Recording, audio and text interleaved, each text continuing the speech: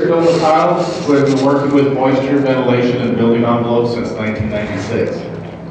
As National Sales Consultant for Thermostor LLC based in Madison, Wisconsin, Bill has experience dealing with a wide range of moisture problems and developing solutions that address them.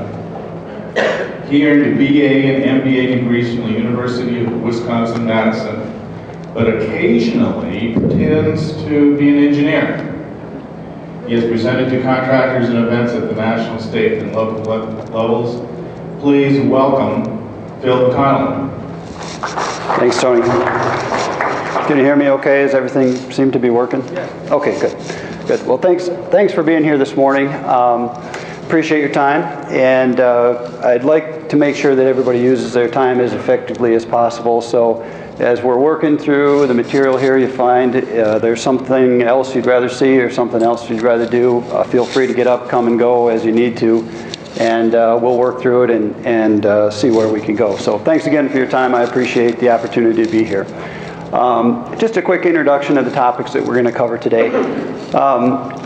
We work in the field that I work. We do a lot of evaluation of moisture control solutions, trying to figure out what's going on. A lot of things based on comfort, and in our business, understanding basic psychrometrics helps us understand loads on the building.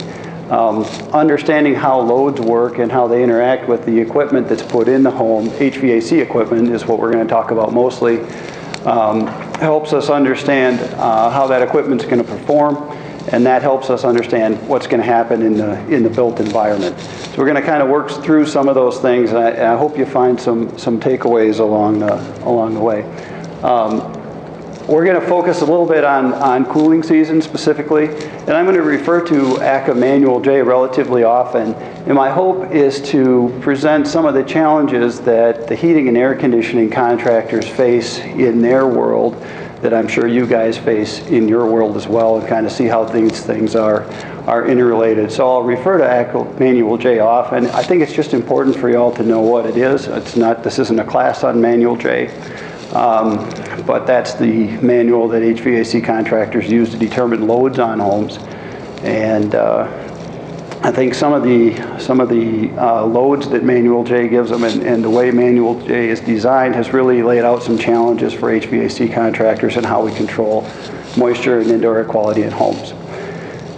So just real quickly, we're going to talk about comfort, psychrometrics, heating and cooling loads, design loads versus real-life loads, and some of the challenges that provides. That's kind of a quick overview of where we're going. So if it sounds all right, let's get started. Thermal comfort, we talk a lot mostly about comfort in our business, although we do talk about other things like health and durability of the structure and that type of thing. Thermal comfort is primarily a function of temperature and relative humidity. Airspeed also affects that a little bit. Humidity is important to comfort because it affects the body's ability to cool itself. When we get too warm, we sweat. A layer of moisture on our skin that evaporates, and it's evaporative cooling that cools the body off. So high humidity conditions prevent that from happening. And I don't know if anybody's experienced comfort problems here in Vegas. I know several people. Okay, I got a few nods and things like that. We've had some co-workers request humidifiers in their rooms to sleep a little more comfortably, so it really is important. Because comfort is mainly a function of temperature and relative humidity, it's often put on a psychrometric chart that shows us where we're the most comfortable. So this is an ASHRAE psychrometric chart.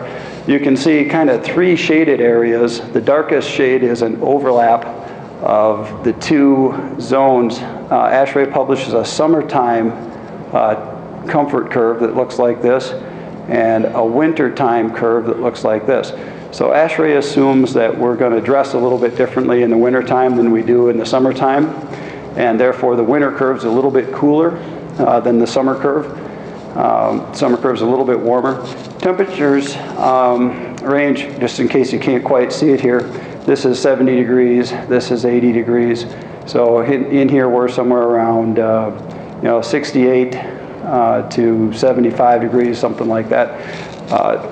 Relative humidities top out at 60%. ASHRAE doesn't like it any more humid than 60% because not only of comfort issues, but also that gets into our health issues, durability, things like that, durability of the structure. And the driest they recommend it is actually around 30%, although technically they'll say a little bit drier is okay as long as we don't get condensation in, or sorry, a little bit more humid is okay as long as we don't get condensation in places we don't want it. Cool surfaces like windows or wall cavities and things like that. In order to determine loads on the house or the structure, ACCA uses these interior design conditions right here. So the targets for determining loads on structures assume that in the summertime we want to maintain 77 degrees and 45% relative humidity in the house, and in the wintertime 71 and 30% relative humidity. Those are the targets that we look for, that ACCA Manual J actually recommends. I'm going to talk just a little quickly here about the psychrometric chart. We use it in our business just to help us understand the relationships between all these things. So I'm going to introduce it to you, and we've actually created a little bit of a shortcut that we'll give you to in case you find the information useful or want to take it along with you. On a psychrometric chart, the definition actually of temperature, I think we all know what it is, but so there's some definitions. I'm not going to read through them because I think we all know what temperature is. But it's located on the psychrometric chart down on this horizontal axis down here. This is 50, this is 110 degrees. Just moves, increases from left to right along the bottom of the psychrometric chart. Relative humidity, again, is a term that everybody hears fairly often. We do find that there's a little bit of confusion about what it actually means. A couple of definitions here from Manual J and then some more common definitions, but it's the degree of saturation of moist air measured as a percentage. It's kind of a simple definition. A little more complicated definition of relative humidity is the amount of water vapor in a sample of air compared to the maximum amount of water vapor it can hold at any given temperature, and it's always expressed in a percentage. The relationship between temperature and relative humidity is a critical one, and I think that's the one that kind of throws people off mostly. While it's not technically accurate, if there are any purists or engineers out in the group, don't call me on the technical parts of it, but basically water can hold more air as it gets warmer. So because warmer air can hold more water, that causes these curved lines that we see on the psychrometric chart. So psychrometrics, on the psychrometric chart, the relative humidity lines have this sort of sweeping curve to them as they move from right to left. So there's a 10% line, 20% line, all the way up. We've cut a few off of them, but the saturation curve is here at 100% relative humidity. And so it's that relationship between temperature and relative humidity that gives us these really confusing sort of swooping lines on a psychrometric chart. We tend to simplify things a little bit in terms of what relative humidity looks like by talking about, cups with water or containers with water in them. So if you have a 12-ounce glass and you've got 6 ounces of water in it, you've got 50% relative humidity. So it's just a relationship of how much water is actually in the air compared to how much it can hold. Well, I'm going to come back to this example here in a few minutes to fill in a couple other blanks. We hear about dew point a lot as well, and that's the other thing that we tend to talk about in the work that we do. Dew point is the temperature at which water vapor condenses at a given absolute humidity and pressure. So relative humidity is relative to the temperature. Dew point is a measure of absolute humidity. There are a couple other measurements as well, but it tells you how much actual water is in the air. Another definition is the temperature at which air becomes completely saturated with water. So if you take a given sample of air, say in a bottle or something like that, it's got a certain temperature and relative humidity. As you cool it down, the temperature drops, the relative humidity rises, and at the point where you get 100% relative humidity, that's your dew point. Dew point is red on the psychrometric chart on these on this vertical axis over here. Sometimes it's put over here, but it's on most psychrometric charts, it's over on this side. And so that's where you find dew point on the psychrometric chart. Let me take a peek. I'm going to go back to this example. Bear with me just for a second. and add dew point in. So let's go back to this example here. 6 ounces of water in a 12-ounce glass. 6 ounces of water would be considered the dew point. The temperature is considered, you can relate to the size of the glass, and the relative humidity is the percentage. So you can see with this example, these two examples here, the dew point is the same, or the amount of water in the two glasses is the same. You can see that if the temperature is related to the size of the container, this temperature would be warmer than the other. So here would be an example of a situation where if we took 6 ounces of water in a 9-ounce glass, if the temperature is related to the size of the glass, if we simply warm that up a little bit, we don't change the actual amount of water or the dew point, but we do change the relative humidity as we change the capacity of air to hold water. So you can see that the relative humidity actually drops in that case. So I hope that helps a little bit create some additional understanding or ways that you can explain dew point, temperature, relative humidity to people if you're out there working with that kind of thing. The most common place we see dew point is when you've got something you take out of the refrigerator, it's cold, or the freezer, condensation or frost forms depending on what's going on. Essentially, any surface that's below dew point will have condensation on it. So if we got a can of soda, or probably beer's more appropriate for Vegas, something like that, bring it out of the refrigerator. If you've got design load conditions inside, 55-degree dew point, if that surface of the can is below 55 degrees, you'll get the condensation showing up. So there's a quick just overview of the way that we tend to use psychrometrics. I hope that helps a little bit. I'm going to build on this later on in the presentation and help you understand why we think it's important. I'm going to run through just a couple of quick examples using the manual J interior design conditions, 75 degrees and 50% relative humidity, and figure out how we can find what the dew point is in those situations. So here's our psychrometric chart with all the bars, all the lines sort of lined up. Sorry for the quality there. I hope you can see it all right. But basically we start down here. If we want to find the dew point of 75 degrees and 50% relative humidity, we find the 75-degree line. Draw a vertical line up to where we see 50% relative humidity. We mark that point, carry it on over, and read the dew point there, about 55-degree dew point. I had a couple of typos on this particular slide that's on your USB drive. So if you see things that don't quite match up, it's because I don't know how to type. But this one is right, so sorry about that. So interior design conditions for summertime for ACCA manual J is 55-degree dew point. In the wintertime, if we're using 70 degrees, 30% relative humidity, we run through the same exercise, 70 degrees on the bottom, bring it up to the 30% relative humidity curve, and read that over, and get about a 37-degree dew point. So it kind of shows you a little bit about how those interactions work. You probably know it all already, but this is the way we tend to use these types of things in the work that we do. We've actually put it into a little bit simpler form that's kind of fun to carry around and use. It's interactive. When we first put it together, I could actually read the numbers on it. These days I have to use my glasses to do it, so I'm thinking maybe we need to come up with a little bit bigger version, maybe fold out or something like that, so we can figure out how it works. But essentially, if you've all got one of these, you're certainly welcome to come get one. If you don't, stop by our booth over at the ACCA show if you don't have one. But it just kind of goes through those same conditions here on a little bit of a wheel that's easier to use.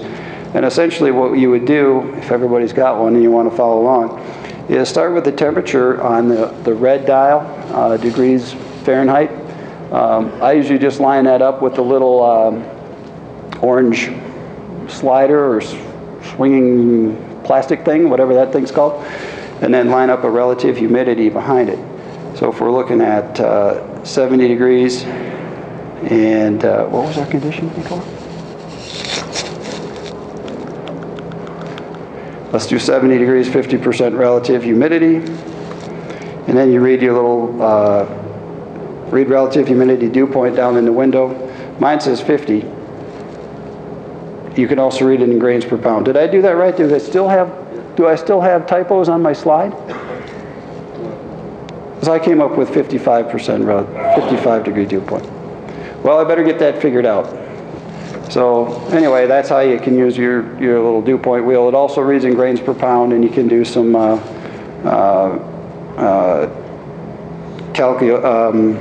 degree centigrade is on there as well. So temperature, relative humidity, dew point, grains per pound on your little wheel there. So I hope I didn't confuse anybody. I kind of confused myself a little bit. So I apologize for that. I'm not sure how that works. But my chart here says 70 degrees, 50% relative humidity is a 50-degree dew point. Let's do the next one at 70 and 30 and see how that works out. 70 degrees on the red scale, 30% relative humidity on the back, and that one works out 37-degree dew point. So I apologize for having some confusion in my slides. I actually changed that one, so maybe the one on the USB drive is right, and I changed it because I was confused or something. 70 and 50.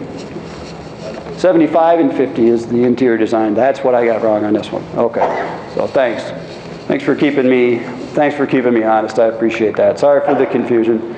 But I hope if you want one of those, grab one. We've also put out recently an app for your iPhones and iPods. iPads. I suppose iPods don't work. iPhones, iPads that you can dial in temperature, relative humidity. It'll show you dew point and a couple other things. So we've got some things out there as well that'll help you do that. I'm going to transition a little bit and talk about how some of that information that we just talked about is useful as we talk about design loads on a space.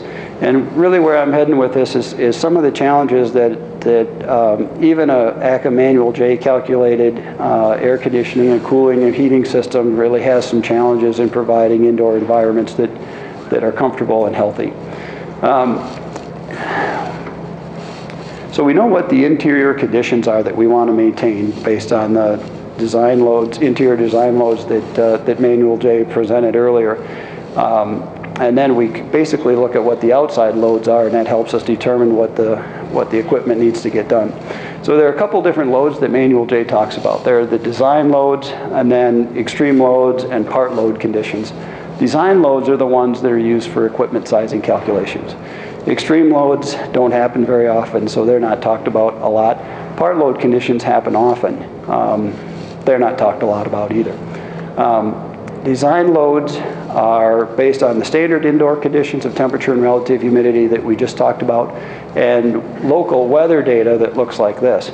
That's probably hard to see in a lot of parts of the room, so I apologize for that. But basically what it goes through is it talks about the location, the elevation. They have some size or some elevation load adjustments that they make during some of the calculations. There's a latitude column here that helps determine amount of shading that a foot of overhang will provide, things like that. Heating dry bulb, that's the design condition, outside heating. The cooling dry bulb, the quiescent wet bulb, which just tells you how much moisture's in the air when the dry bulb is at its maximum, and then design grains and a few other things like that. Design grains is basically the difference in moisture between inside and outside conditions. So this is the weather data that goes into figuring those things. The biggest takeaway from that table is that the winter design are the design conditions, the outside design conditions in terms of temperatures and relative humidities. The winter heating design load is what they call a 99% dry bulb. And again, this is how HVAC contractors would typically size, according to industry best practice, a heating and cooling system. 99% dry bulb means that the outside temperature will be colder only 1% of the time. So the outdoor temperature is actually warmer 99% of the time.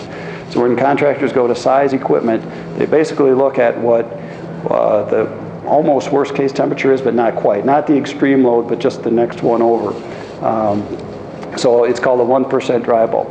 Similarly, in the summer, we have a 1% dry bulb temperature outside. So essentially, we design air conditioning systems so that the outside temperature is warmer only 1% of the time, and it's cooler about 99% of the time.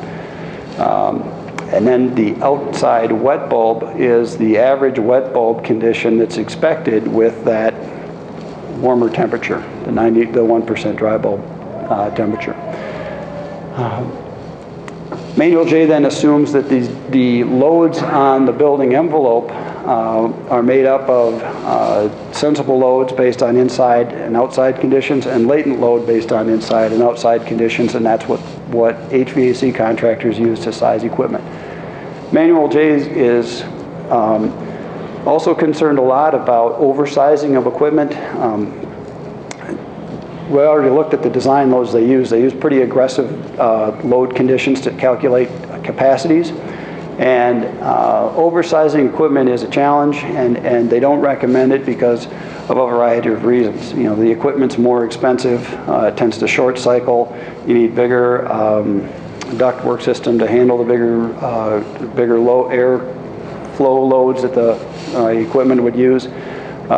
Creates pockets of stagnant air sometimes. In the summertime, it degrades humidity control in the cooling season. We're going to focus on that one a little bit, but Manual J is concerned about oversizing. So what Manual J recommends is size according to the Manual J calculations and don't oversize on purpose. When you look at the ability of the system to remove moisture, that last example here, degrades humidity control during the cooling season. The reason that happens is because when an air conditioner comes on, its sensible capacity jumps relatively quickly, but its latent removal capacity doesn't start for a while. And this is one of the reasons that oversizing an air conditioner is a challenge in terms of controlling moisture. So essentially, when an air conditioner comes on, the first thing that happens is the coil has to get cold. And so that takes a little while to do, as noted in this red graph here. But in order to remove moisture and start actually doing some drying, it has to get not only cold, but it has to get wet. And then after it gets wet, moisture has to drip off and go down the drain. And that doesn't happen for a while. So one of the dangers of oversizing an air conditioner is that it comes on, cools the space very quickly, doesn't do any drying, shuts off, and that continues to happen. The challenge with this is that this happens in part load conditions as well. And that's one of the, I think that's one of the challenges that even a perfectly designed air conditioning system struggles with. Another challenge with air conditioners is as air conditioners become more energy efficient in terms of SEER ratings and things like that, air conditioning manufacturers have done a lot of different things to try to get those numbers as high as they can. And sometimes that affects the amount of moisture that they remove. This is a slide that shows that after the compressor shuts off of an air conditioning cycle, the fan continues to run. Air conditioning manufacturers like that a lot because that's essentially free cooling. You know, the coil's still cold from the air conditioning cycle. The challenge with it is also wet. And so what happens is the compressor comes on for a while and shuts off. The capacity of the, it starts cooling right away as the red bars indicate. It starts removing some water after a while, as this indicates, but then when the compressor shuts off and the fan continues to run, you've got a very wet coil with water on it that just blows air back into the structure. And so we've sacrificed some of our moisture control for an energy efficiency rating. This also would happen if you were doing constant fan operation during a cooling cycle as well. Part load performance is something that we think is very important, but doesn't get a lot of play in Manual J. It does state that part load days are more important than design load days, but it says that the solution to that is to actually just go ahead and size according to Manual J in the first place. And throughout the rest of the presentation, I want to create some graphs that show why we think this is a bigger problem than what I personally feel Manual J gives credit for. I appreciate Manual J because they've really got a lot of things right, and their challenge really is to design systems that can get installed at a reasonable price and work very well, and I think it does a good job in doing that. But we wanted to point out for this audience why we think there are really some challenges left to address in a lot of situations. Toward the back end of Manual J, you find a couple of load graphs that look like this. Innocent enough looking charts, but I think there's enough information on here that really gets to the heart of the matter. So what I'd like to do is just show you the charts as they look in the book and then kind of break them down and build them up again so that we can see what's really going on.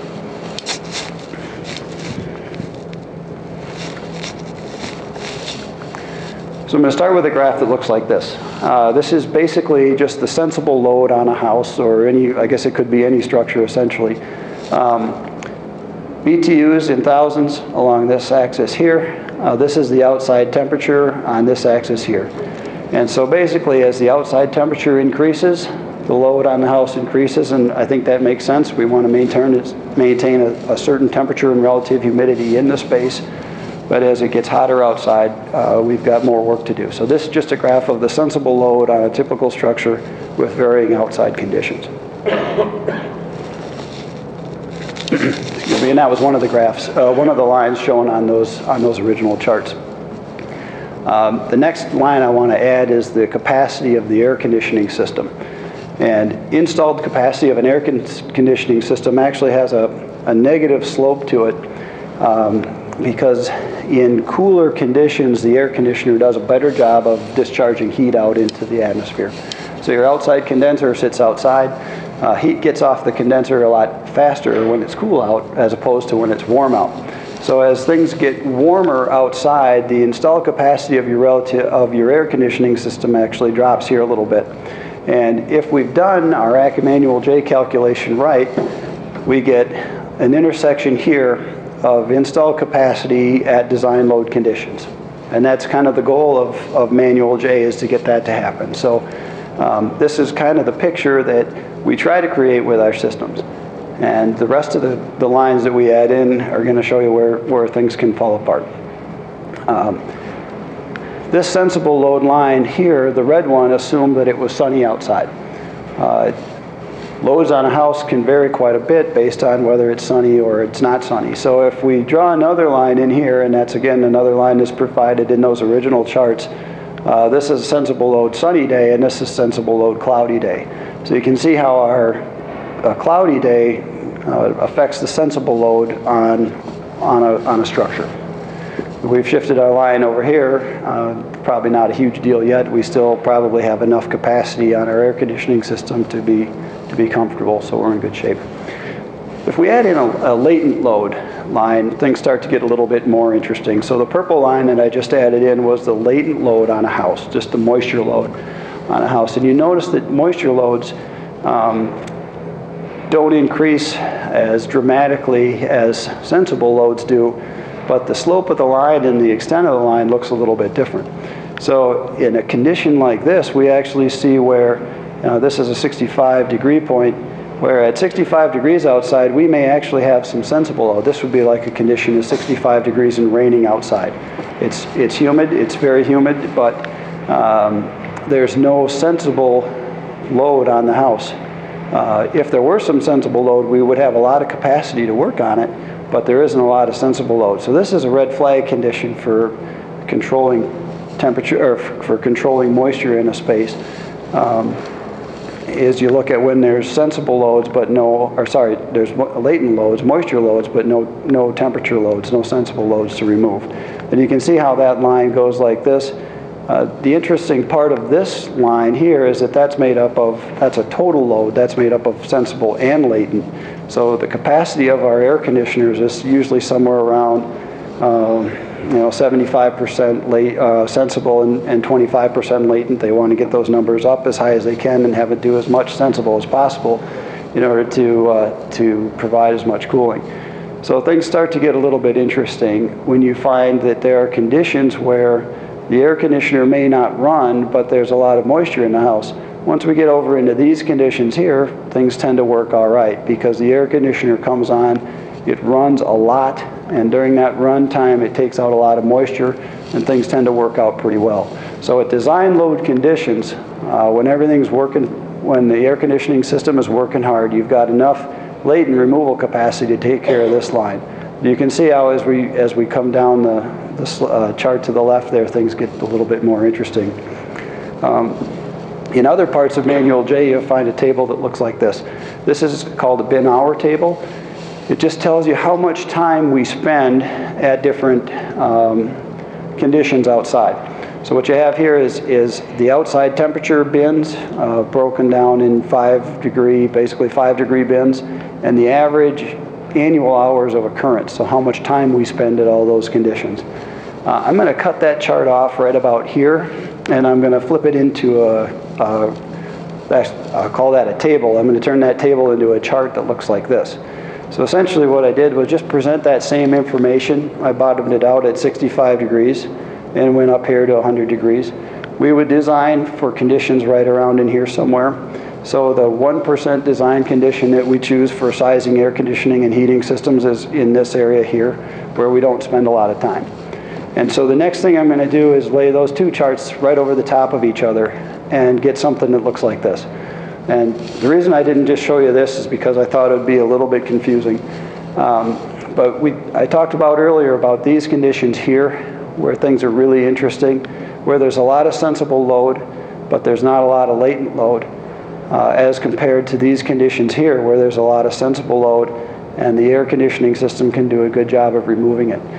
The reason I wanted to show you this and interlap the times over it is because we spend a lot of time in these conditions here. This is where Manual J says part load conditions are important, but the solution is designed here.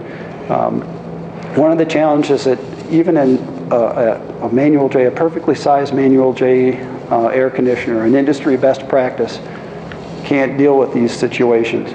So we have a condition here where there's a lot of time spent with latent loads, but not a lot of sensible loads, and that's where things start to get really interesting.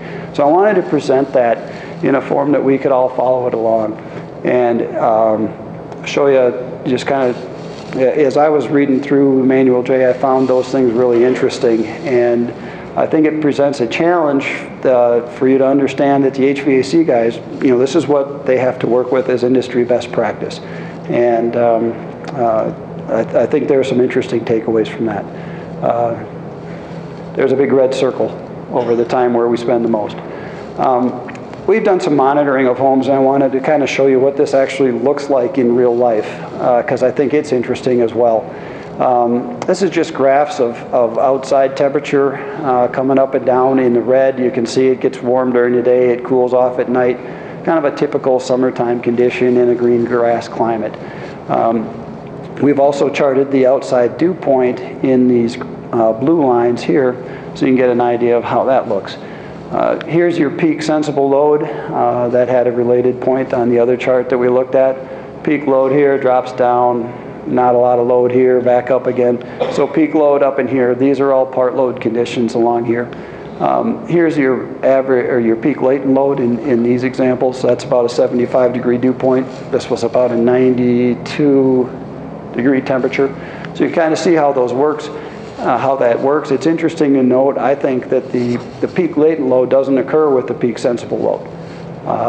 Another challenge that real life throws to us that is a little bit different than the design loads that we get out of the book. So I'm going to do a little bit of work with this graph too, just to kind of show us what our heating and cooling systems are challenged with. So here's a 77-degree line right across here, the dark red line that shows you where we want to maintain our interior spaces in the summertime. This is 50% relative humidity in the green, which is associated with a 55-degree dew point in the kind of dark blue condition. So when we look at loads on a house, you can see that this is really the peak sensible load that the air conditioner has to deal with. This is the peak latent load that the air conditioner has to deal with. All these other parts of the day are times when there's actually no load, or when there's a partial load on our air conditioning system. So it just kind of shows you a little bit about, if we take those loads that we looked at in the other graph and sort of look at how it really works in the real world, we get something that looks like this. Another thing that we did here that we found even more interesting was we added in some interior latent loads that are generated by the occupants of the house. Cooking, cleaning, breathing, all the stuff that we do in our houses that generate